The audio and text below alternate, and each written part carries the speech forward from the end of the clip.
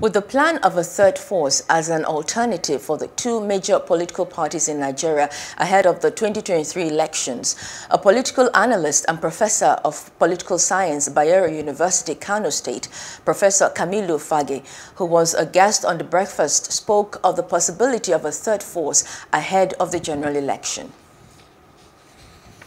On how capable they are and how serious they are in trying to actually form a third force, if we can call it. Because from the look of things, they haven't come out clearly to say that they want to form a party. But they say they are trying to have like a pressure group composing of people from different parties, so that they will come and make sure that credible people are elected in 2023.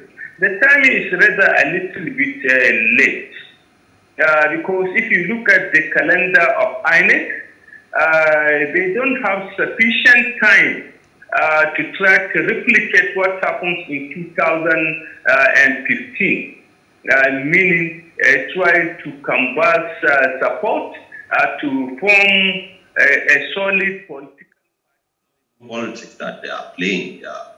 The issue at hand, I've said it earlier, this is the only party that brought the Electoral Act reform as part of its manifesto and promises.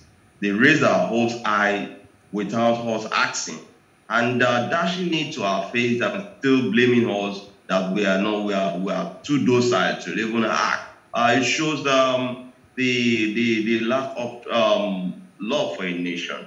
It shows the laxity of our political gladiators, the sincerity of our system. We elected you to serve. You are not to give us excuse for your non-service. National Assembly that ought to be the checkmating institution is more or less a rubber stamp. In democracy, protest, demands are part of the correctional values that the people hold as trust. This is one of the significant that still give people the opium of respect that they own the government. They employ the government. They give the government the legitimacy. This is what sovereignty really represents. He should even prove himself as a man of integrity for us not to have an election.